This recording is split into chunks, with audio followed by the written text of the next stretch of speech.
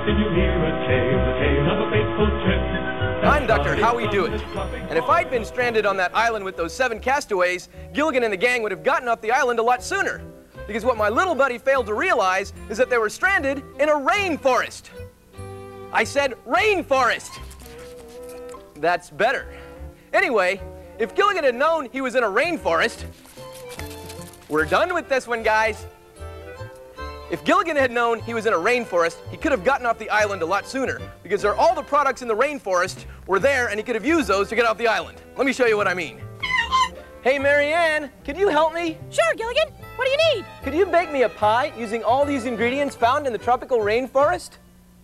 Like cloves, and nutmeg, and cinnamon, and vanilla, and ginger? Yes, Gilligan? And cocoa? And coconut? Why, sure I could, Gilligan. Here you go. Thanks, Marianne.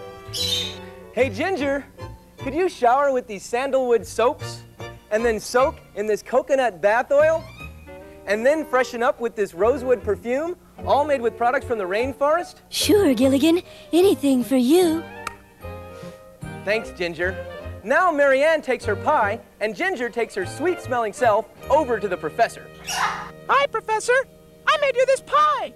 And I freshened up with tropical oils and perfumes just for you. Thanks, girls. I never knew you liked me so much.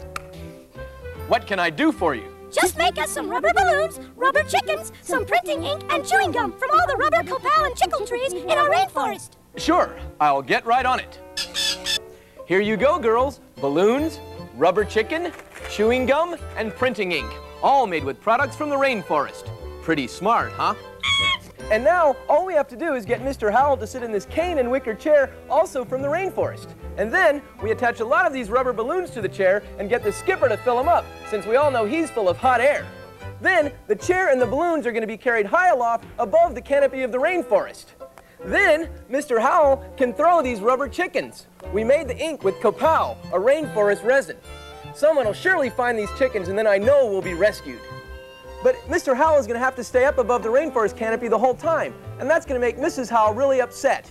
But luckily for her, I've prepared this tropical fruit basket filled with goodies from the rainforest, like pineapples and plantains and chewing gum and tea and coffee, all from the rainforest. And that's going to keep her mouth busy for a long time, and then she won't be worried about Mr. Howell. And then he can stay up there, and we'll all surely be rescued.